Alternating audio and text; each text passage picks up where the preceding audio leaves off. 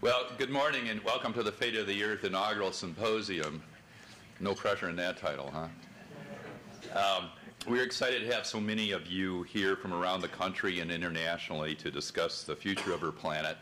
My name is David Poulson. I am a faculty member at the university's Center for Environmental Journalism, and it's my great pleasure and privilege to introduce to you the man whom all of my students want to work for. Dennis Dimick is the environment editor at National Geographic magazine. His bio is in your program, and I think it'd be really great to get him up here as soon as we can. So Dennis, come on up.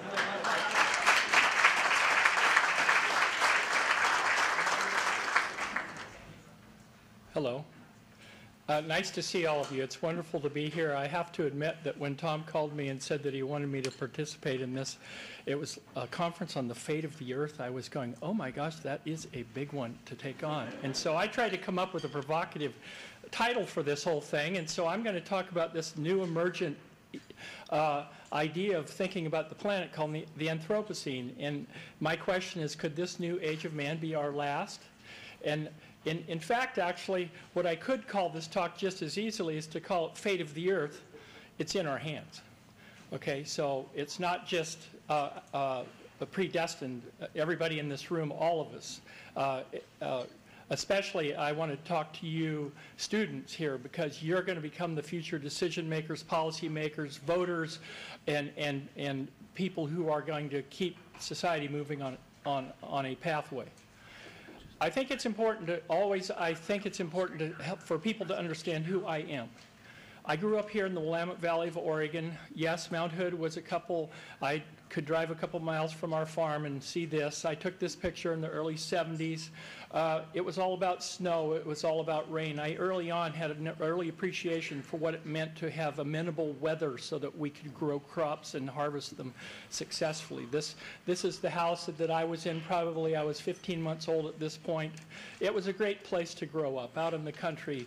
And this is how I earned the money to go to college, baling hay year after year after year. So I had a close relationship with the landscape. I understood what it meant when it didn't rain or it rained too much. And then by the time I was like a sophomore in college, I started getting into photography. This is one of my earliest published pictures. This is my younger brother, Rick. We raised purebred Suffolk sheep. I showed them at the fairs, county fairs, state fairs. And then I moved into my artistic mode as a photographer. This is my late Grant Wood American Gothic. This is, in fact, my parents, taken in the late 60s, and that was real corn in front of our real barn. So let's talk about then, fast forward to the work that I've been very fortunate to have become involved with. And I want to stop here for a moment and show you this cover. It was 10 years ago in this building that I began my public speaking career at the invitation of Dave Poulson and Jim Detchen. And this picture, this cover, actually was just about to come out. And so I want to thank Jim and Dave for launching me on this career. I can only hope that I've gotten better over time. And so what you have here, what I'm going to show here, is a series of covers about these issues that we have published. And then I will talk with you about essentially a cumulative narrative about all this. Global warming, loss of ice, biofuels, 2007. Energy conservation on the cover of a magazine. Fracking last year, North Dakota. Where food begins, soil conservation. I took 9 years to do this story. We did a special issue on water in April of 2010, the whole thing devoted to the global freshwater crisis. A year-long series in 2011 on world populations, its implications and future. Last September, a controversial artistic treatment, but we tried to get people's attention of what happens when all the ice on the planet is gone. And this, nobody's seen this yet, starting next month, the May issue of National Geographic, an 8-month, 9-story series on food security for the planet.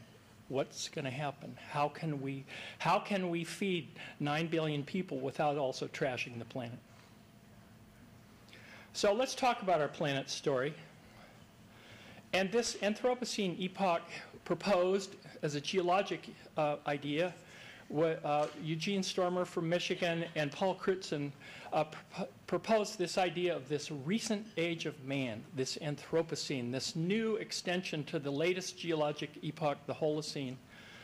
It's defined by our massive impact on the planet, where the mark of our presence will endure in the geologic record long after we are gone. And when did it begin? Well, that's up for debate. William Rudiman at Virginia says it probably started about 8,000 or 9,000 years ago when we first started cutting down trees to get bigger fields so that we could farm. Crutzen thinks that probably it was around the start of the Industrial Revolution when we started mining and burning fossil fuel energy. And then there's also, if you don't think that it started then, for sure it started at the start of the nuclear age, because there is definitely a geologic mark left from our use of nuclear explosions. So really, in one sense, it's a new way to think about our relationship to our own planet.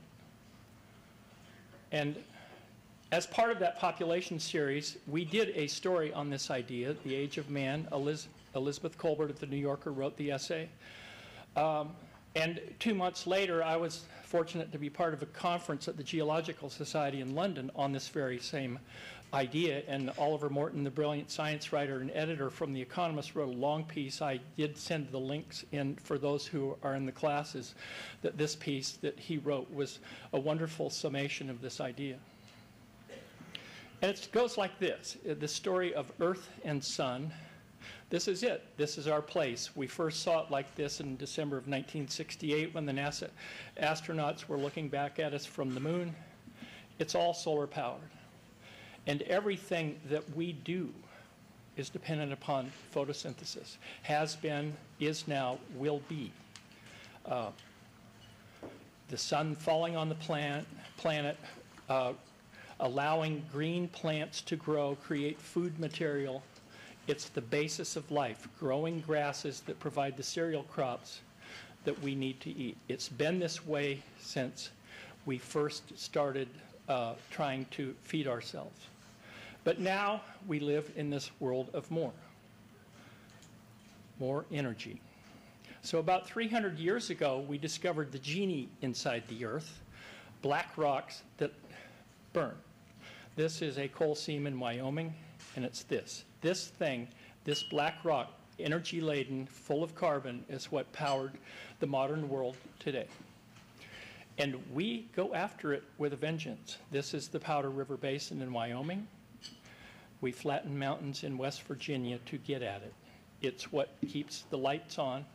And though in recent years our reliance on it in the U.S. has dropped by about a third because we've discovered hydraulic fracturing and natural gas as a replacement, it is still a dominant energy source worldwide. And since the turn of the century, the global reliance on coal has increased as fast or faster than any other energy source on the planet. This power plant in Georgia is the largest carbon emitter in the United States. It burns about 5-mile-long trains of coal every day. And countries like China, they rely on it. China and India, look, we built our nation on this energy source. Other countries want to also have what we have. And so China here, coal-fired power plant, significant environmental impact from it. But it's not just coal, it's oil. This is in the Permian Basin in Texas.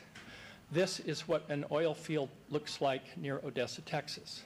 We have transformed landscapes in our quest to get at energy so that we can keep the lights on and keep the wheels turning. And so once we have energy in place, it also allows us to do things like grow more food. One of the most significant inventions in human history was the Haber-Bosch process in the early last century that allowed us to figure out how to synthesize nitrogen from the atmosphere for plant food.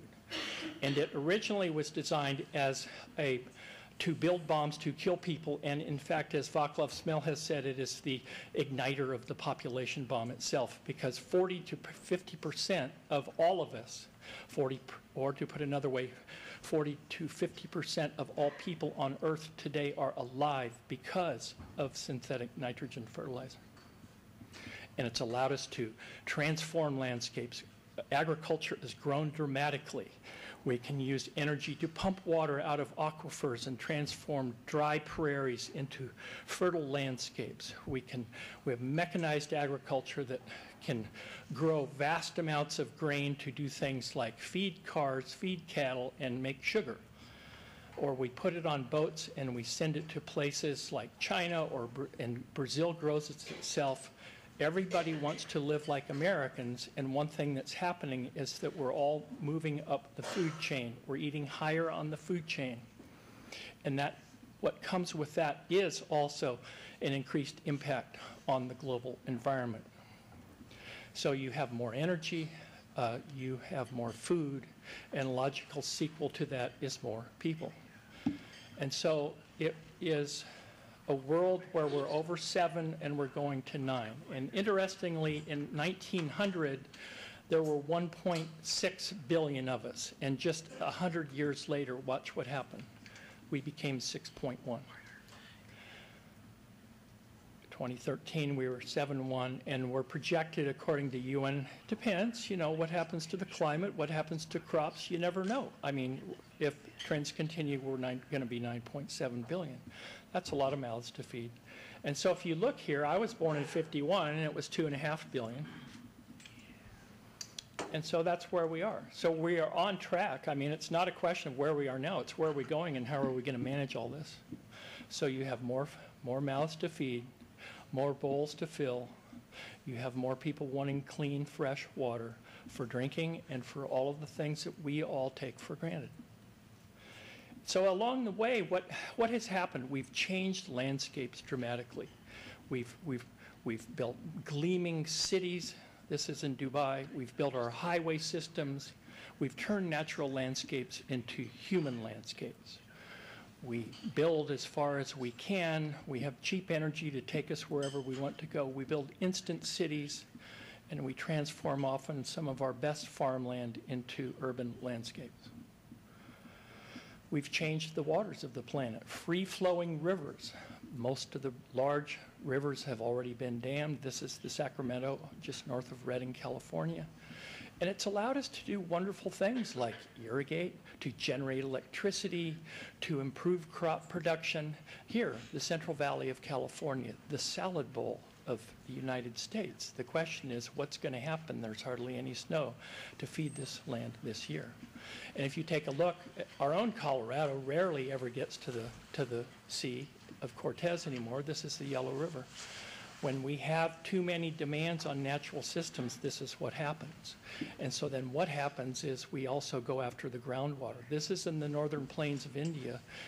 It looks great, but this is not from surface water. This is mining ancient fossil groundwater. Here, an example of what happens when you divert rivers so that you can do things like grow cotton. This is the Aral Sea over 9 years. Diverting water upstream for agricultural operations. So much for natural ecosystems. But more than that, then we've changed the nature of nature itself. The lungs of the planet, the forests, the things that soak up carbon that help keep the carbon cycle in balance are so important. Yet, in our desire to do things like grow more food and feed more people, we burn them down and transform them into other kinds of landscapes. What happens to the wild nature that was part of it? But then I would say, but you know what? We're all here because we have jobs and businesses, and young people here are wanting their own place in the world, just like these guys do. Everybody wants to have a place. And so it's a hard question to just say, oh, you know, nature good, man bad. We're in it now. We're in the driver's seat. And so this is what happens when you get a rainforest in Borneo that gets turned into a monoculture landscape for the growing of palm oil. It's a biofuel, but it comes at a cost. Is this what we're willing to do, to trade?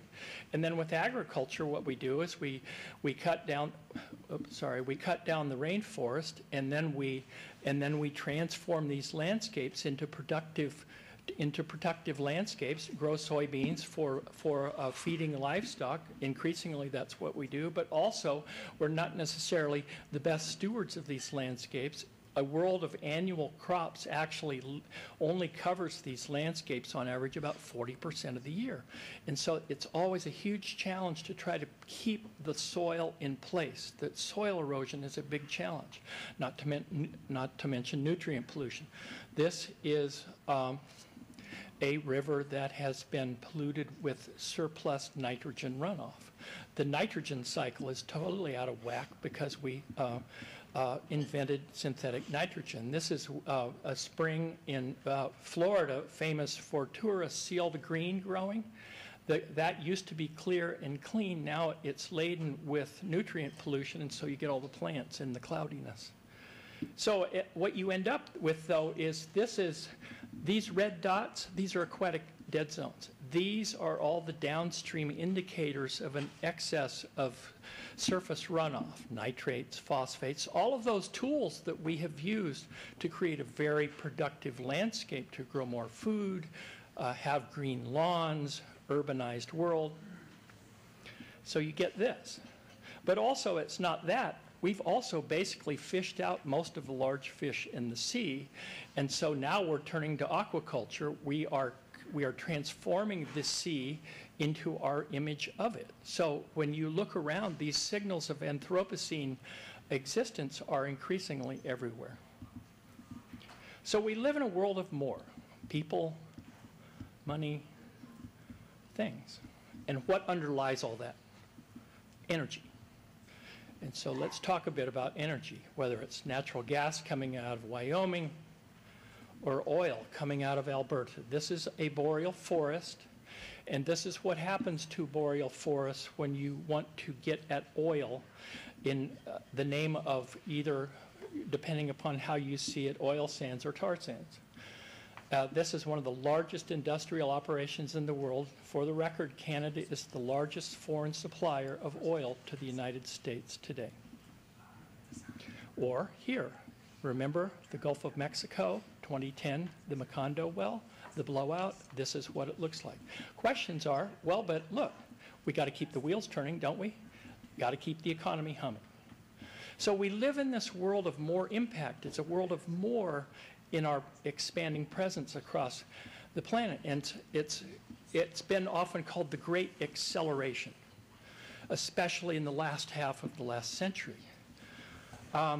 This we published as part of the Anthropocene article. This chart, impact equals population times affluence times technology. Paul Ehrlich, John Holbert, and Barry Commoner came up with this idea in the early 70s. And what it was really was just a way to visualize the accumulated human impact on the planet. So what you see there, that cube down there, that's X times population times affluence times technology. That's what you see from 1950. Okay, and I already showed you the population curve from mid-century on. This is 2011. Okay, that's what's happened by just using those measures in the last 60 years. So there's been a big acceleration of our presence.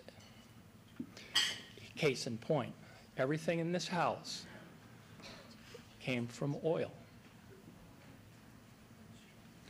But the rub is there's no more planet. There's more of us, there's more of our demands and aspirations, but there's no more planet. And the Ecological Footprint Network a few years ago said, well, but here's the deal. There's one of us, but we live like there's 1.5 of us, and if everybody lived like us, we'd need 4 of Earth. So in one sense, it's said that we're drawing down our capital. We're living off our capital. We're not living on the ecological interest. Okay, an interesting measure of that is if you just look at the chemistry of the atmosphere. And you start here in 1950, Keeling started measuring the amount of carbon dioxide in the atmosphere in Hawaii. And what you see here is an inexorable rise from about 315 to now nearly 400. Why does that? And the zigzag, just so you know, for those of you who The zig is actually, it's low every year when the leaves in the northern hemisphere trees come out, and then each year in the fall when the leaves fall, the level rises. So you get this intra-annual variation, but you keep seeing the levels going up. Well, it's only going up like 2 or 3 parts per million a year. That's not very much. Why should that matter? Well, here's the deal with CO2 in the atmosphere. It's what's called a radiative gas. It's like heat bonds to it. And it's a little bit like adding blankets to your bed. And the world would be uninhabitable if we didn't have it. We would be a frozen ice ball floating through space. But because we have CO2 in the atmosphere, it's actually the thing that makes the average temperature of the planet livable. But what we're doing is we're burning all this ancient fossil sunshine, all that carbon that got stored away 400 million years ago, and we're drawing it back out and putting it back in the sky.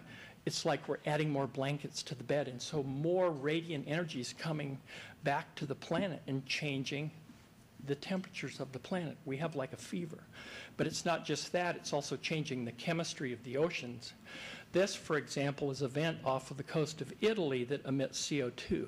What happens when you get more CO2 in the oceans, it turns into carbonic acid, CO3, and it changes the way the chemistry of the planet works. And one of the examples of this is the pteropod, or coral reefs. They all have calcium like in our bones. And the shells of the ocean are the bones of the sea. And so what we did in an experiment about 3 years ago, we tried to simulate what the pH of the ocean would be at the end of the century, and we put a pteropod into it, and 45 days later its shell was gone. The rub is that when you get more CO2 absorbed in the ocean water, the ability of shelled organisms to form shells declines. And that's what we're seeing, especially in northern latitudes. We're already seeing it on the northwest coast of North America. Let's take a step back. I don't want to go too fast here. I think it's important to take a step back and go, oh, well, but wait a minute, climate's always changed. What are you guys worried about? Well, okay, let's talk about it. Okay, the climate of the Earth has changed as the Earth orbit has varied from circular to elliptical on 100,000-year cycles. And also, the wobble and the tilt of the Earth has not always stayed the same. And those cycles actually change on about 23,000 and 40,000 year cycles. So all of those things are in play, and all of those things have influenced past climate history. How do we know that? Well, people like Lonnie Thompson at Ohio State, ice cores, pulling ice cores out of ice caps. He has them stored in a freezer. We have people who are studying tree rings. The one on the right is actually stalagmites. That stalagmite came from Missouri that gives a 130,000-year record of prior climate. Seashells, corals, all of these things are what's called paleoclimate. Paleoclimatologists, a fascinating field of study, figuring out how the behavior of the climate was in the past so that we can learn from it for the present. And what we know even further back than 400,000 years. We know that CO2 temperature and sea level all travel together. They're like time travelers through history.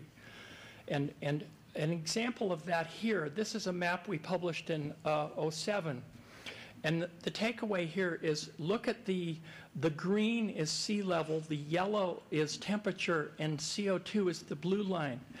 And you see how the variation in the orbit of the Earth have all influenced that. That is how our ice ages have begun and ended over the last 400,000 years, the changing relationship of our Earth to itself and the sun. But if you come in and you look closer, what you see now, CO2 is higher than it's ever been in 400,000 years. 500,000 and more years. And so the question is, you look back and you see, oh, well, CO2's up, sea level goes up, temperatures go up, sea level goes up because the ice on the planet melts. Well, then the question is, well, here we are, what's going to happen to temperature and sea level? Because prior history tells us that we have warming embedded in the system. Warming and melting of ice and rising of seas are in our future. Let's take a look at the last 60 years of global temperature. This is from NASA. This is measured temperatures globally, decade by decade, and what it's called is anomaly. It's sort of variance from the norm. And what you see is that the northern hemisphere has warmed quite a lot, especially near the poles. So what does that look like?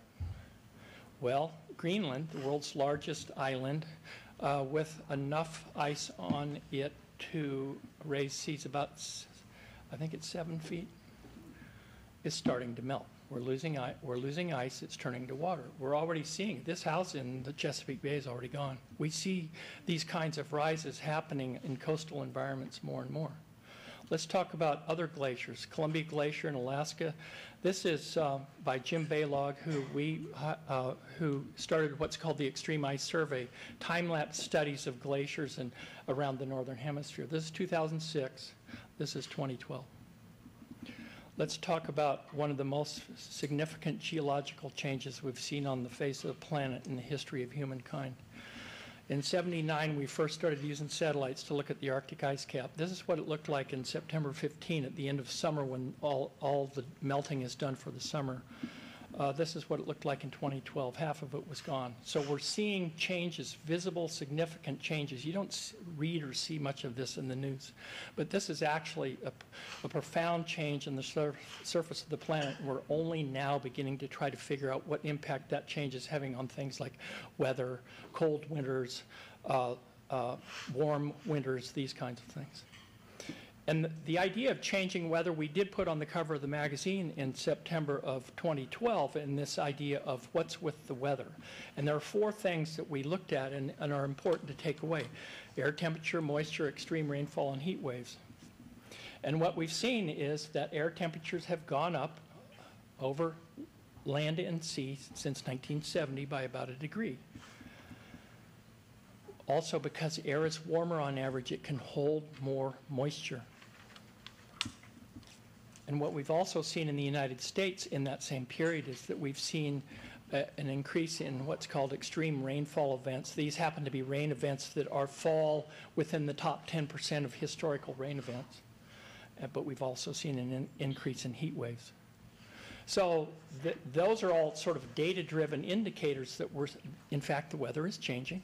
Let's take a look just at the last couple of years, not including this year, but it's fascinating. Remember 2012 when it was probably summer in March around here, right? I was in Minnesota in March and it was 80 degrees. This is last year. So we see this whipsaw. We saw this, we're cold this year in the east, yet the west and Alaska are exceedingly warm this year. And just yesterday, the National Snow and Ice Data Center reported out that the Arctic ice grew to its 5th smallest amount this past winter. We're also seeing changing seasons. So this is, if you're a gardener, this matters to you, actually. So the blue, the dark blue, that's cold, different growing seasons. Let's drop a dot right where we are today. Now watch, we're going to move forward from 1990 to 2006. This area is in a different growing region. Spring is coming earlier, fall is coming later. And it's being, and then when you're trying to figure out where are we going down the line, you look here, this is a study by Diefenbaugh, who was at Stanford. It was in Geophysical Research Letters. The idea being, so based on what we know in the temperature trends and business as usual emission scenarios, where are we going to start seeing summer hot seasons per decade? And what you see going across from the left to the right, that we're going to start seeing summers that are hotter than we've ever seen because we continue to emit carbon from essentially from our fossil fueled economies. And that's really the probable cause. And it all comes back to the sun. Solar power, photosynthesis, yes, but not current photosynthesis, ancient photosynthesis, 400 million year old photosynthesis. Sandra Steidengraber, the biologist, has said that our national energy policy is to dig up the fossilized carcasses of 400 million year old plants and animals and light them on fire. That's it. Okay? And we put them on trains and we feed them into plants. But guess what? the lights are on, and it's a wonderful thing. I'm here today because I flew out here on carbon-fueled airplanes, right? All of us drove here in carbon-fueled cars, and it's a wonderful thing. But every year, by burning fossil fuels, we release about 1 million years of photosynthesis, okay? No wonder the system is a little bit out of whack. So there's a disconnect as I get toward the end here. This is the illuminated world. This is the electric world. And what we don't see there, though, is the part of the world that's not. And it's about a quarter of us, about a quarter of humanity. And those of us who have it, we can build amusement parks with fake Eiffel Towers, and we don't need to worry about buying more air conditioners. If it gets hotter, we'll just buy more air conditioners, build more coal plants. It'll get hotter, we'll buy more air conditioners. It's called called a positive feedback loop.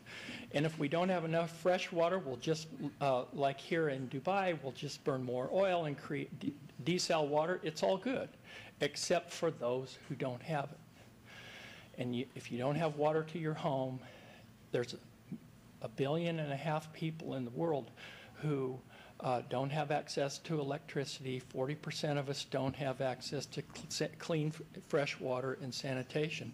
And people are struggling to just get enough to eat.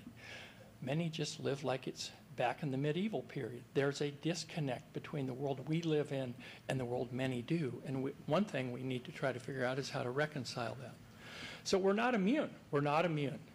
This pine beetles are killing our forests because the winters are going away. This is Alaska 10 years ago. The same thing's happening in the Rockies and the Cascades now. Fire seasons are longer. Fires are more intense. This picture taken just about a week ago shows the snowpack in the southern Cascades and the northern Sierra Nevada. California's average snowpack this year was about 32% of normal. That has an impact on how much water is going to be there next fall.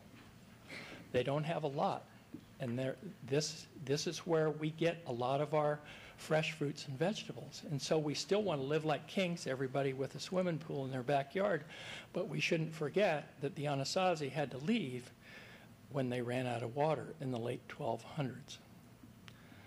In food security, as I get down to the very end, I need to address it partly because it was one of the most compelling aspects of this recently released International Climate Summary. This study by Roz Naylor and David Battisti that was published in Science actually almost 5 years ago now, what it's doing is it's trying to imagine what summers are going to look like in future decades based on current carbon emissions scenarios, our burning of coal, oil, and gas. And what you see here is that in some areas, 90 to 100% of summers are going to be hotter than they ever have been. The hottest summer as baseline being used is that 2003 summer in Europe. While you go forward, as long as we keep burning fuel, this is what summers are going to look like. Let's not forget our own summer in 2012 here in the Midwest. When you get heat waves and drought, and especially heat waves, those play hell with crops, especially during flowering season with corn. And that's something that we have to keep in mind. And so 4 years ago, our own National Academy of Sciences said that impacts of temperature rises are like for every degree centigrade we go up, we lose 10%, up to 10% of our rain, up to 10% of our stream flow, and 5 to 15% lower crop yields. It's a study like this that was aggregated into the big meta-analysis of the IPCC. This study by David Lobel that was published in Science in 2011, and corn globally is already down 3.8. Wheat's down 5.5. So in one sense, we have more people, we have more desire to have more food, yet because we're seeing warming, the food security question is becoming increasingly urgent. And that's one reason why we're doing a series on this. So as we come back and ask ourselves, so what can we do? We need to confront the future, not to put our head in the sand. We need to face up. And we can't continue to live on a path like this. This was the well in the Gulf of Mexico. And doing things like putting Band-Aids on the ice to save the ice, though nice as a sentimental thought, is not going to solve the problem. You're not dealing with the cause. Or to take the ice where it is and hope that it doesn't all melt before you get to where you need to go, that's also nice try, but it doesn't deal with the basic underlying changes needed. So what we really need to do is rethink our approach. And I come back here to this blue planet, our whole Earth. And so I would submit to you that whole Earth, it's green, it's our environment, and within that is society, and within that is economy. It's not economy versus environment. The economy, as Gaylord Nelson said, the economy is a wholly owned subsidiary of the environment, not the other way around. With no environment, there will be no economy. 3 things I leave you with, 3 things. Educate girls. If there's one thing that you can do to help influence global change, it is to get girls across the world in school educated. When they're smart, they make their own decisions about reproduction. The records show time after time, Brazil, Tunisia, elsewhere, if you can do it, fertility rates drop. That is one of the most important things we can do. Okay?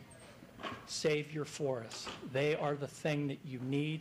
Sure, if you want to save the bears and save the wildlife and the tiger, absolutely. But at the same time, you need to save and actually enhance forests because they become one of your biggest sponges for carbon. And the last thing is low carbon energy. And so what I leave you with here is actually a scenario, and it comes back to the sun. And what we're doing now is what we're doing is that we are burning fossil sunshine, right? That 400 million year old sunshine. The question is, can we get back to current? Can we learn lessons from photosynthesis itself to inspire the way we build our future energy? This is Dan Nocera, who spent his whole life trying to figure out how to create what's called an artificial leaf that would allow you to use solar energy to split water. He's holding water that would actually power this house and this car for a day using hydrogen. I know there's some reluctance to the idea of hydrogen, but when you know that carbon is floating around in the atmosphere, I'm open to all alternatives. So this scenario,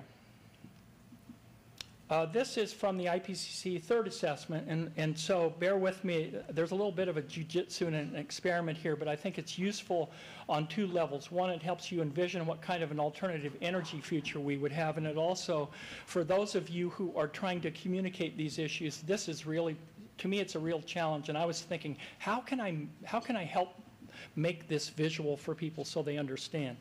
So there you go. There's your current business as usual, the red line. That's where your carbon emissions are, and that's where your sea level's going. And so if you could just clean up your energy and lower your carbon emissions, can you keep your CO2 levels to 450 or so when we know we're at 400?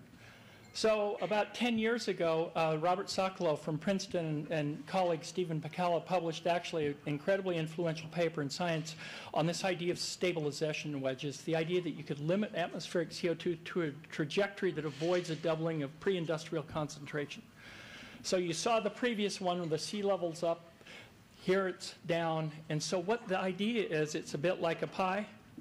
What you're trying to do is divide and conquer. There are no silver bullets. There's many different kinds of buckshot you need to apply to solve this problem. It's not just one thing. And you have to keep doing it because we already have high levels. We have to try to bring it down also. So what does this look like? It's like, okay, wedges of a pie. What it means is there's different categories that we could be thinking about as we try to continue to produce energy without also producing carbon. All of these: efficiency, low carbon fuel, renewables, renewed forests, capture and store carbon. It means things like better fuel economy, more mass transit, efficient buildings, energy efficient buildings, efficient lights. This one light bulb, when burned, this CFL, when burned in a house for 1 year, will save you 500 pounds of carbon, of coal. Wind power, solar, biofuels, as long as it's not competing with the food chain. Biodiesel from algae, novel. There are lots of opportunities. Stop cutting forests, because forests itself are the things that soak it up. And you're probably going to have to also try to figure out how you can store carbon. The current issue of National Geographic has a story on can coal ever be clean, and it tries to confront the question, can we use carbon capture and storage as a useful, scalable means to allow us to continue to use coal. Maybe it's geothermal, and yes, maybe it's nuclear. It has its opponents, but 1 out of 5 kilowatts in this country already come from it. In some countries, it's over 80%. It is the only non-carbon emitting power source on the planet today that runs 24/7. So really what it is, it's a combination of choices. It's not just one. And so if you come back and you see this, there's the red line, you want to get away from it, and you want to try to get to the yellow. It's all these things working together.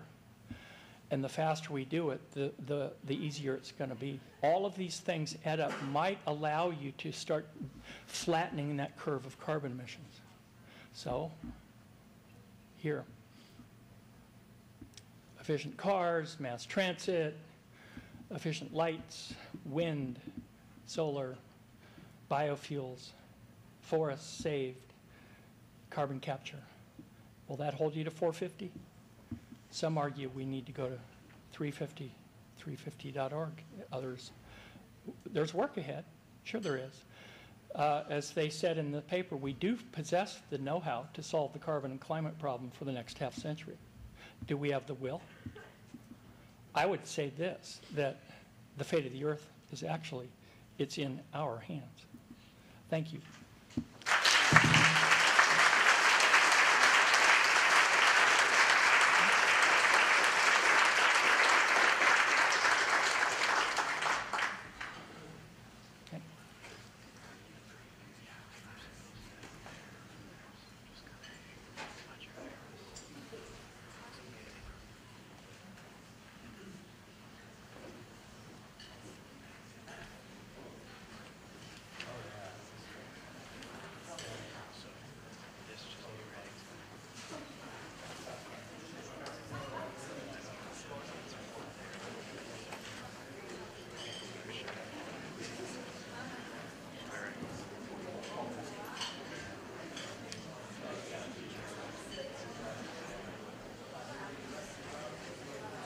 For those of you standing, there are several seats available up toward the front. If you want to come and take a seat, you're welcome to.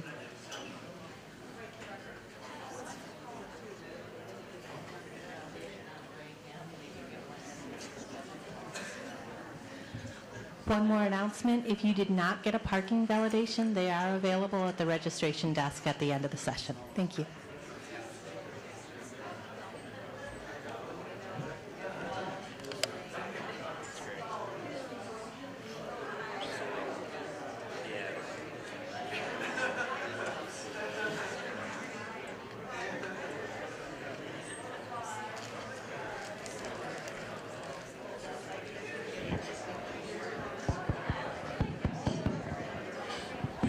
Okay, good.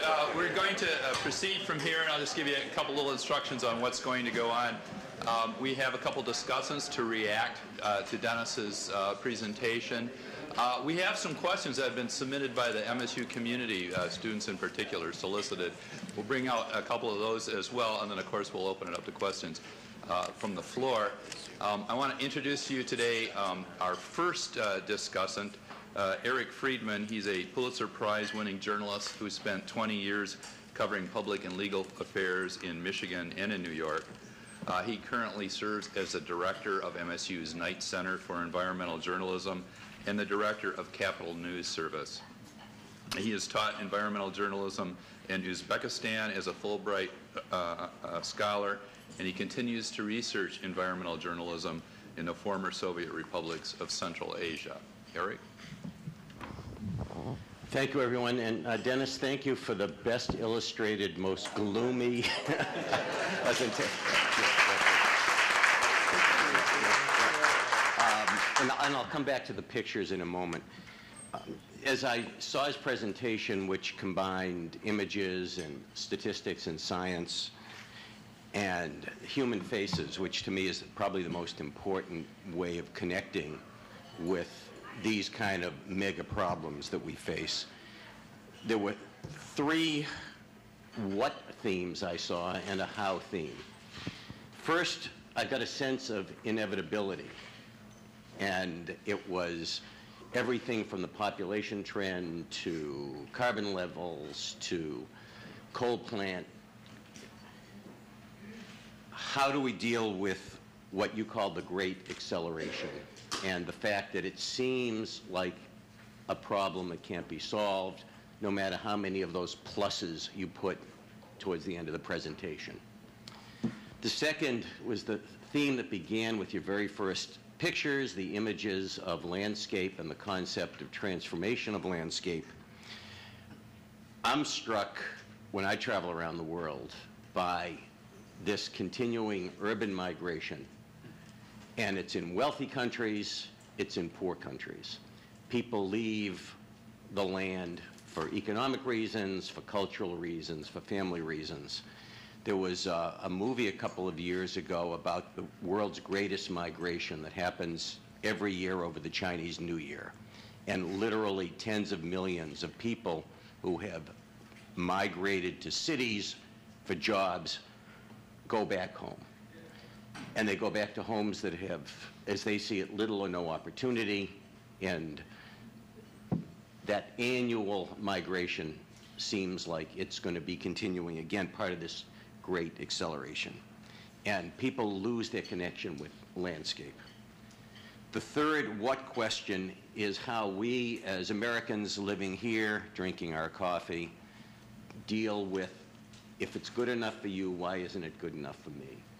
The story that Dennis referred to about coal in this month's issue of National Geographic has a graphic that shows the huge surge in demand for coal-produced electricity, China and India, and use going down a little in the United States, but going up in some industrialized countries like South Korea, going down in some others like Germany.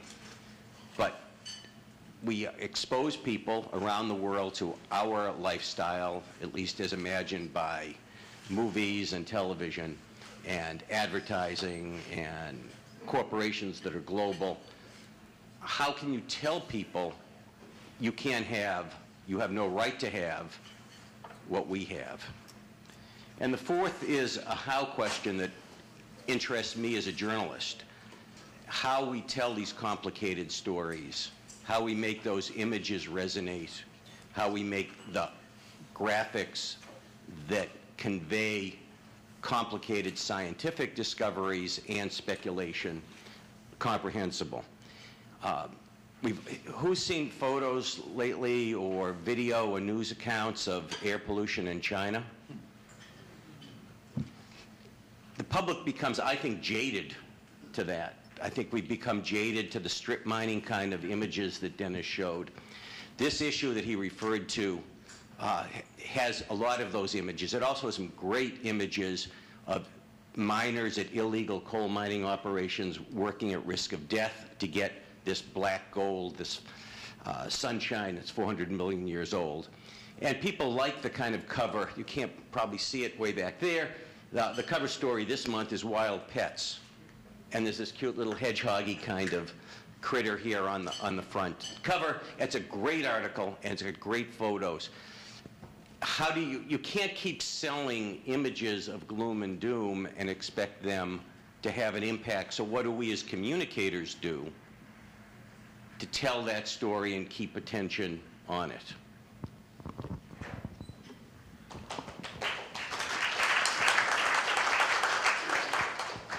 Okay, our second discussant is Steve Running, Professor of Forestry and Conservation at the University of Montana and Director of the Numerical Pterodynamic Simulation Group. A recognized expert in global ecosystem monitoring, Running was invited to serve on the board of the Intergovernmental Panel on Climate Change. In 2007, the IPCC was awarded the Nobel Peace Prize for their work with man-made climate change and counteracting the climate change. Dr. Running? Thank you. And this is interesting that this week, yet the next, the fifth Intergovernmental Panel on Climate Change Working Group 2 report was released, and what we see is 6 more years of points added to each curve. I want to start back when I was an undergraduate, and I know there's some students here, and it kind of takes us back to how long the science community has been trying to draw attention to this topic. In 1972, a book came out called The Limits to Growth, and I'll bet people in the audience with hair my color probably all remember it, because back then it was the very first model of the Earth system. And what is ironic about that book, looking backwards now, is it projected with really a very simple model. I mean, our computers at the time were about like the computer in your wristwatch nowadays, and yet it projected that by the first few decades of the 21st century, humanity would have pretty much consumed the planet, and we would really have a dramatic downward spiral in society. And that's 40 years ago that they made that projection. And The Economist in particular just trashed it mercilessly for years, just drove it into the ground.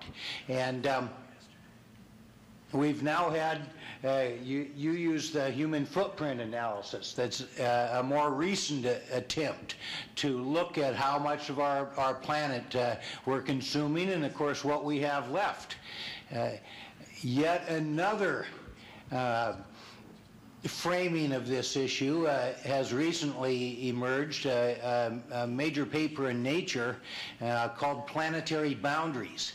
Came out in 2009, just before the big Copenhagen climate summit that we didn't accomplish anything with. And so here again, a new framing of basically the same issue that the Limits to Growth started. Now, in my own research, I write software for NASA satellites, and I actually calculate the global plant growth every year, global net primary production. And so I've now done this for 13 years, and one of the things after this 13 years of data and using some older satellites that I noticed a couple years ago was that it seems like terrestrial net primary production is a planetary boundary. It really hasn't changed through this entire green revolution period. My data set shows that the NPP has stayed constant. Now that might be good, at least it isn't going down. But what I see on the other side of the coin is we may have a capacity in this biosphere that we should be paying attention to. Well, in an analysis that I published in Science about a year ago, I came to the conclusion that we only have about 10% of global biospheric primary production remaining that we aren't already co-opting. About 10% left. That kind of sounds like a limits to growth, doesn't it? It sounds like a planetary boundary. And that seems real. In 30 years, we haven't been able to move this needle more than 1 or 2% per year fluctuation. What my conclusion of that then is, with the global carbon cycle, that our first priority clearly has to be food security, which you did a great job of taking the audience through that issue of we have to be feeding about 2 billion more people by 2050 than we are now. And in addition, we have at least a couple of billion people on Earth now that aspire to eat better than they do currently. So we have the potential for nearly doubling the demand for global food supply. And what I see as first, we may have a hard time retaining the global food production that we do now in the face of particularly limited irrigation water supply and the nitrogen pollution that you've seen in this presentation. And what I see is the biggest threat to that is if we allow the idea of bioenergy to really go out of control. Because if we start going after bioenergy at an industrial scale in agricultural land around the world, that'll be a direct competitor for this food supply that I think we're going to have a tough time making it to 2050 with adequate food security already without having a bioenergy competition. So I think my final observation as I've looked in the last few years is in the U.S. here, we actually are starting to flatten our emission curve. Our CO2 emissions as a nation in the last half dozen years have peaked and are just trying to teeter down. And so I like to think that we're maybe starting to get it as a society. And of course, by far, we now know the biggest carbon emitter is China, and it's easy to just blame them. And yet that really isn't legitimate at all. And what I see in my travels around with my science colleagues around the world is they all ask me, and I mean all of them, whenever I go to an international conference, they say, Steve, the U.S. seems to like to lead the world in everything. How come suddenly in the global change issue you want to sit at the back of the bus? Thank you.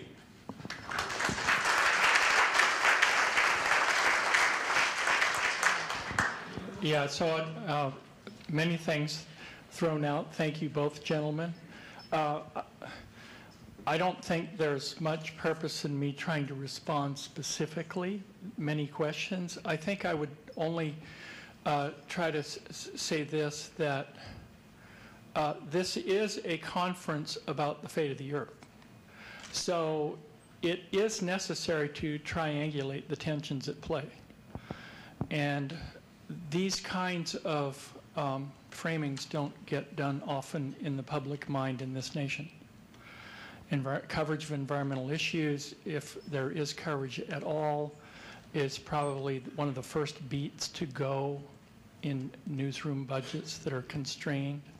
The kinds of coverage that draws these connections is, we get a lot of play-by-play.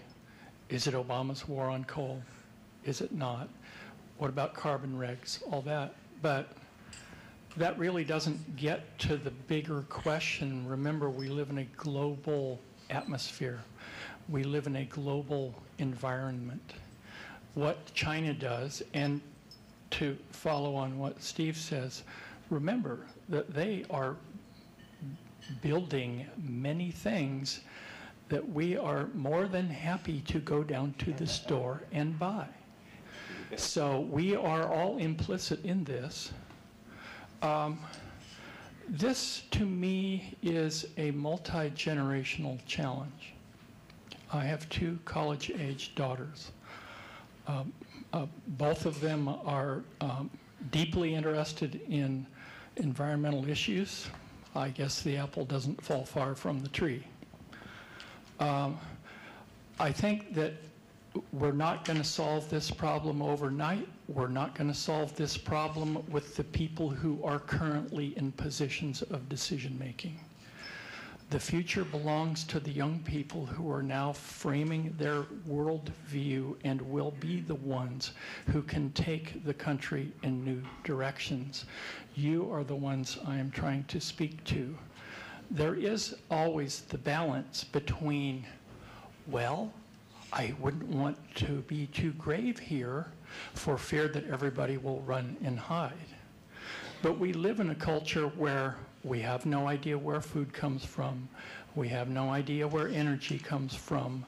All we're really trying to do in these projects that we publish is to draw the lines back to source. I've known Wes Jackson of the Land Institute now for nearly 30 years. And one of the most compelling lessons he's ever taught me is that if you're going to solve for a problem, you have to draw the line, the circle of consideration large enough to include causation. The energy question is, to me, the key question that we have to solve. As long as the trend lines are showing that the climate system is going to be increasingly disrupted, that's going to affect all other things, fresh water, food, all of that. The future belongs to those, it's like Nocera. What Nocera is trying to do is trying to provide power for people who don't have power, and to do it in a way where we're not burning more coal. And that's where we're at, really. If we can make infrastructure investments where we're investing in non-carbon energy, maybe we have a chance. But we have to keep in mind that energy investments are decadal, multi-decadal. When you build a coal plant, that's a 60 to 75-year investment. You have made a capital investment. When you build a pipeline, you have made a capital investment that commits you to a pathway for a very long time. So, and when you do that, there's only so much capital. So if you can, one thing that's happening right now is solar PV is dramatically dropping in price. And there are opportunities, and I think that the future belongs to those who can create the alternate pathway.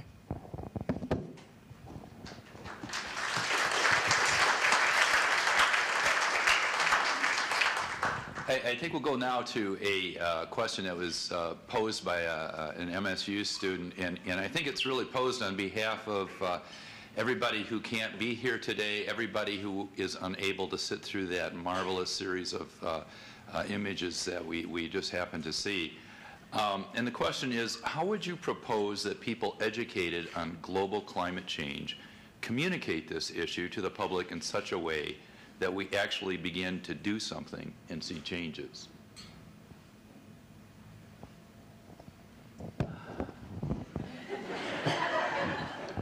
I think it comes down to being able to paint an alternate picture of the way we generate, use, and use energy. There is a reason the sun shines in the sky. There's a reason, it's morning in America. That was a marketing slogan that had great traction. And I think if we can help people envision an alternate future where there are cleaner skies and the climate is stable, it's going to help. Look, there are no easy answers. We've been talking about this thing for how long now? So it really does come back to, part of it also is being able to not be fearful of change. That's a good answer, but I'm not going to let you off the hook on that one.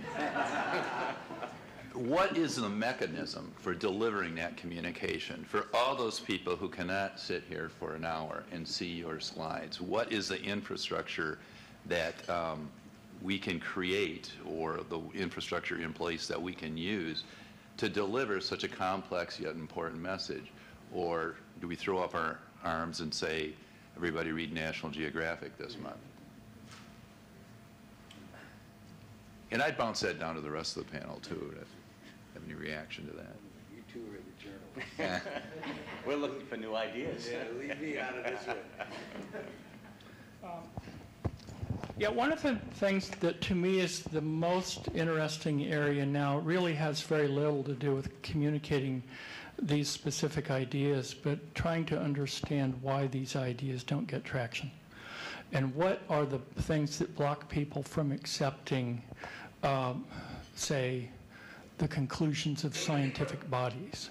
Has science just become another special interest pleader in the society, like anybody else who's a drum beater?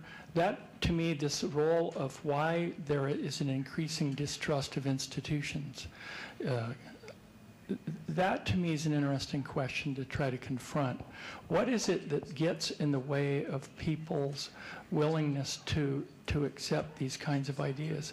I think part of it has to do with the fact that people are just trying to get by. And that to actually be asked to do something different is, we're all struggling. The world is moving fast, and we're all struggling to try to just keep up. And so it would be great, wouldn't it be great if somebody just installed a whole new energy system and I could just go over and flip another switch on the wall and it's all be done?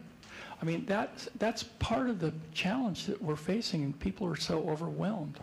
So part of it is, how do you meet people where they are and try to figure out what their needs are, and could any alternate solutions improve their world? For example, a friend of mine, actually the photographer Rob Kendrick, who photographed that story on coal, installed 25,000 watts of solar PV on his house in Austin, Texas last year, and he sells power back to the grid.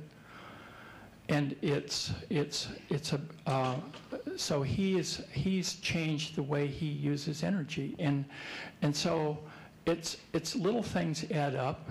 It's not just big things happening all at once. It is a question of slowly but surely, each of us can make small decisions that do add up. I'll give it a go also. I think part of the answer is we as academics have to lead by example for the rest of our communities.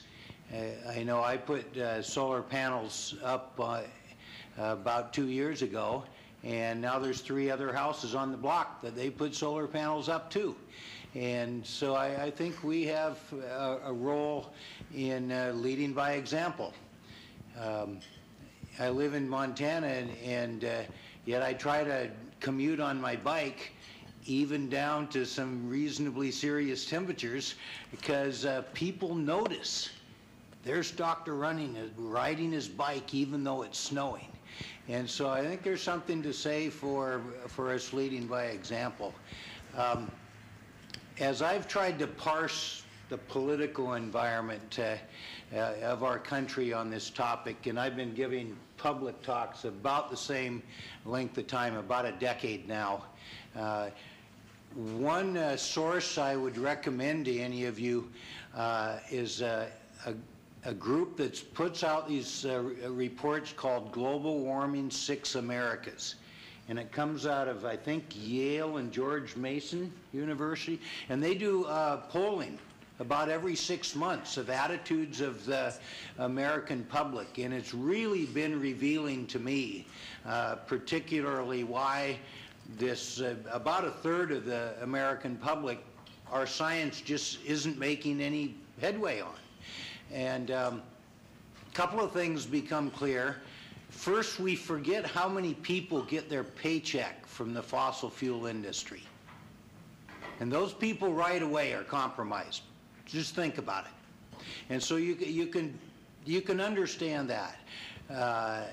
And I'm not sure what we'll do with convincing them of these issues.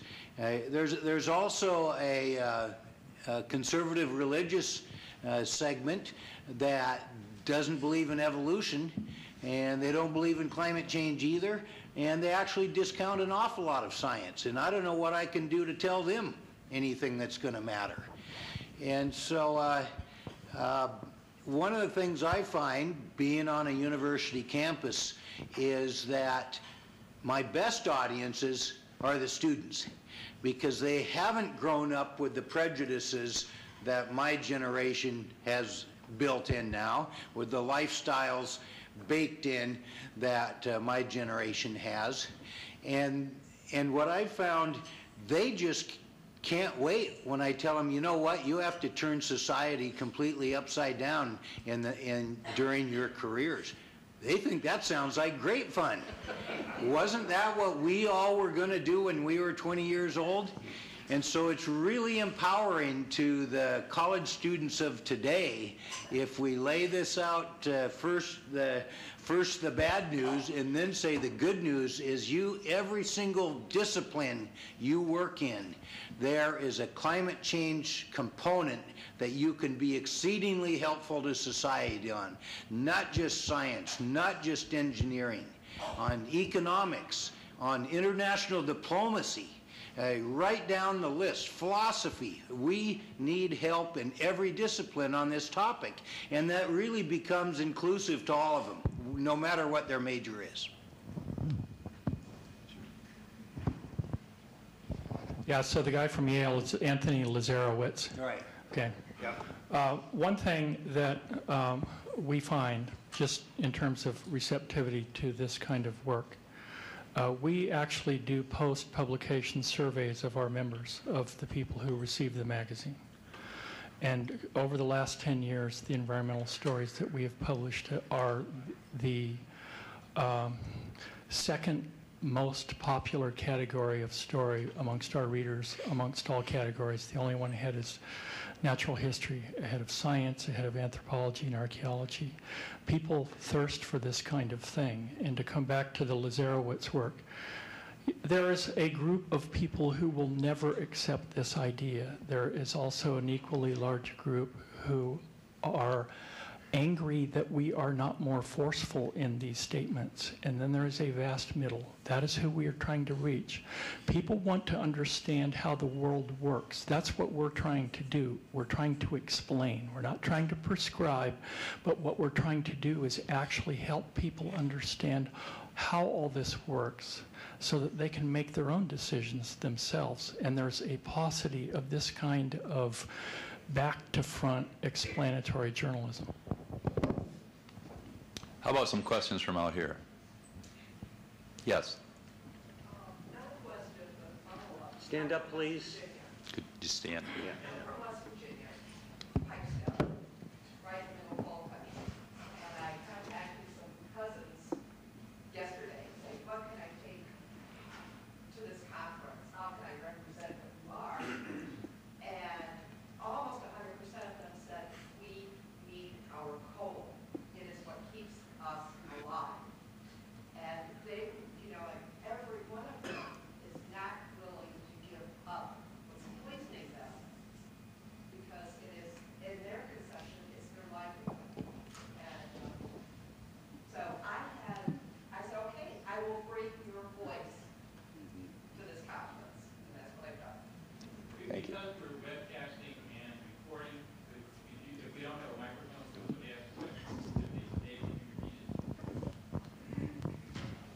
Other question? Can I respond? Oh. I would like to say something to you, and I think that it's important that I'm acutely aware of the reliance of the state of West Virginia on coal for its economic activity. One thing I would point out, though, is not all coal is equal. And the coal that comes from West Virginia, I showed a picture of coal trains loaded with coal.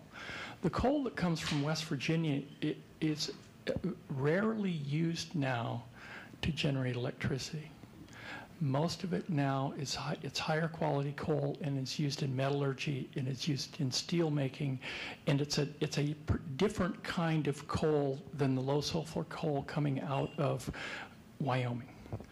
Power plants in the state of West Virginia import coal from Wyoming to generate electricity, while coal is exported for the steel business worldwide. So not all coal is equal, and there is a benefit to the coal that's coming from West Virginia.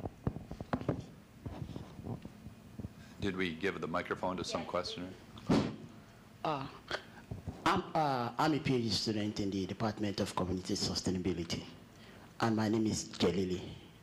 I'd like to know if we should focus our energy on the need to create alternative sources of livelihood for those whose sources of income and livelihood depend on the issues to consider not sustainable for the planet.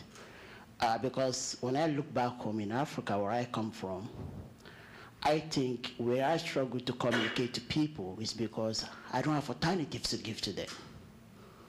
And I do think sometimes if I have alternative sources of livelihood to give to them, probably my message will sink down the way I set my message, because they will tell me, what do you want us to do? You are telling us this is not good. We need to change our ways of life. Are you ready to give us alternative sources of income, sources of livelihood? So I'd like to hear from you, what are your thoughts about this? Should we concentrate our energy on how to devise alternative sources of livelihood for those who depend on burning energy and in those activities that are making this life not sustainable? Okay, I'll try that. I mean, let's keep in mind that human civilization relied on contemporary sunshine until about 300 years ago. And then we discovered coal and oil. We're smart. We're ingenious. We're clever. We understand what happened when we discovered fossil sunshine sitting in the ground. The question is really, how can we recapture the power of contemporary sunshine to power the planet? As long as you rely on fossil energy, what you are really doing is relying on that is a limited supply. And it will get you through decades. But coal and oil only formed over so many years in the history of the Earth. And if we're burning 1 million years worth of formation every year, that's supply limited. As long as the sun shines, it's not. It's only bandwidth constrained. We're smart, figuring out how to take advantage of the bandwidth. Look what happened with Moore's Law. Look what happened with computers. Look at what happened. It is possible if we put our mind to it. And for example, in Benin, Jennifer Burney, who was a graduate student at, she was at Brooks. She was involved in a project to install solar-powered irrigation in villages in Benin. Villages that had no power, had no infrastructure, and it was a project that she was involved in over 2 years in collaboration with the Solar Electric Light Fund. They didn't put in diesel generators to generate electricity. They weren't polluting. They weren't indebted to the energy suppliers. They were taking energy from the sun that shines. They built an irrigation system that allowed them to double their cropping, increase their income. It's now become part of the solar energy has become part of schools. Girls are able to stay in school through puberty now. The community has a hospital. It is possible to make a change.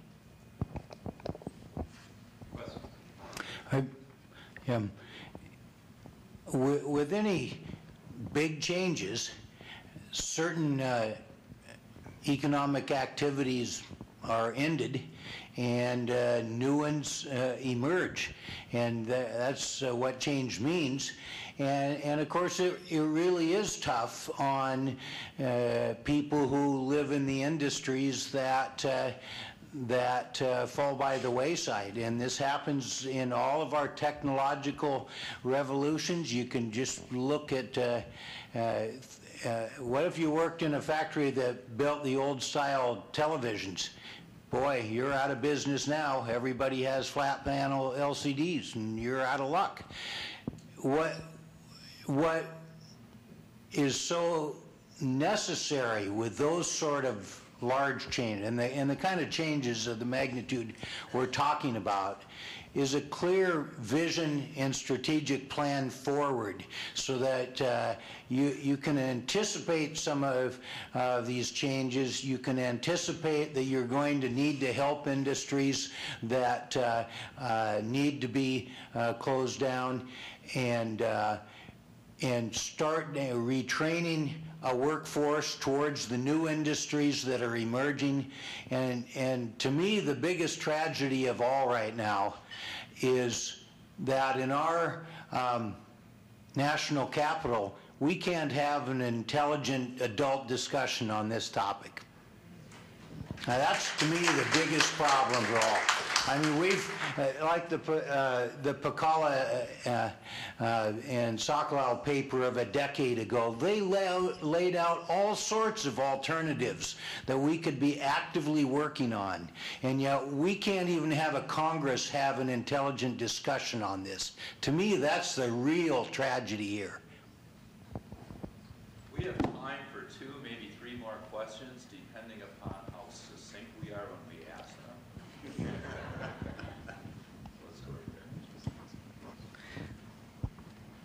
Tell us who you are. What's your question?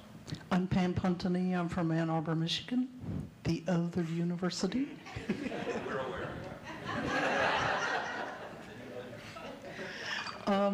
First, I want to thank you all for this very rich dialogue. It's not often you get to take advantage of such a thing. In particular, I really enjoyed the presentation from the National Geographic perspective, because I work with the UN, and often it's hard data thrown at you, and somehow everybody's supposed to go home and understand, and it doesn't happen. Impressed by the facts and figures. Using that as a backdrop, in China about 8 years ago, we managed to have the scientific technology to measure China's air pollution over Denver. I think one of our challenges is being able to understand how we fit in this larger picture. And this is leading up to my question. The scientific community and the experts, the reward system is such that we need more scientists out there being able to talk to other scientists who are professional experts work in this field but have no idea what's being said. And then somehow we're supposed to translate that to the general public. It's so complicated. The complexity is profound. So my question, how do we create the forums and the dialogues that are necessary, and to stop using 19th and 20th century approaches and models to communicating, but how do we engage people in the larger world to meet the challenges of the 21st century, which are dynamic and demand responsive learning systems?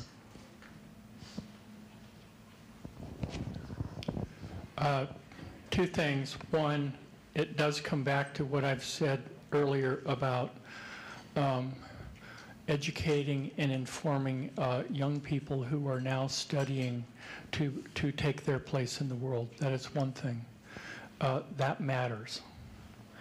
The other part of it is that scientists themselves need to be willing to step out of the tower and speak to the public. The problem that you do face, though, is that there is a learning curve. The Aldo Leopold Leadership Institute is one such organization that Jane Lubchenco started about 15 years ago to educate scientists to be able to explain their work and its relevance to the general public. John Foley of the University of Minnesota is one shining example of a graduate of that program who has established an institute at the University of Minnesota to communicate these same ideas. He wrote our lead article for our series on food that we'll publish in May, and also he just received a Heinz Award from the Heinz Foundation for the work that he's been doing to try to communicate these ideas. You know, I think those of us who were connected to all of this, we were all saddened at the loss of Steve Schneider, who was a very public scientist, who was willing to take risks and who wanted to explain this challenge to the public as a matter of risk management. there are risks in standing up and being counted. There are also greater risks in not. I was optimistic in assessing how much time we had left for questions. We are out of time. Obviously, our presenters are here through the rest of the day. I would ask you, though, to join me in thanking them for a wonderful presentation.